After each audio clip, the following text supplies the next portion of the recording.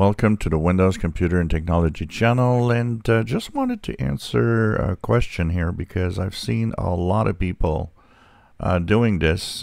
So we talked about the out of schedule update for .NET Framework, which 4.8, 4.8.1, both on Windows 10 and on Windows 11, that were released because some people are complaining of problems. Now, don't ask me why, but Microsoft does not offer those through Windows Update. I've seen quite a few comments of people saying, well, I check my Windows updates, I don't see it. And that's the reason why I shared the links to download it manually, because they're not in Windows updates.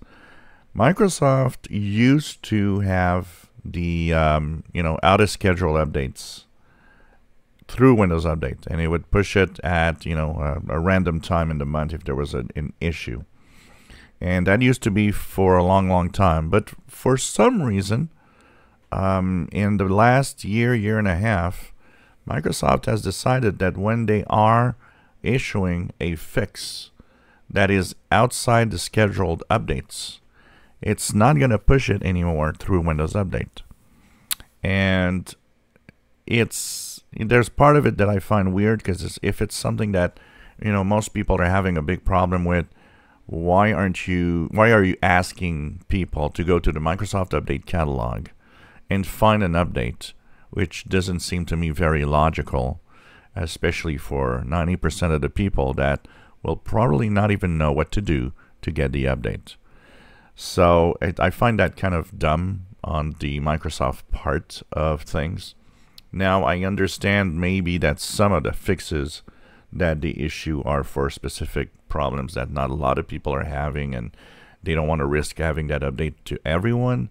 But if that update is stable and you believe that update fixes a problem and has no issues, I think they should put that back into Windows Update. I mean, it's kind of crazy that they don't do it. So that's why I have the links in those videos, because they will not appear in the Windows updates. And in the last year, there were a few updates that were out of schedule, and they all appeared manually. And they talk about it. They say, "Oh, there's a out of schedule update." Yeah, but you got to go manually download it. So it's done.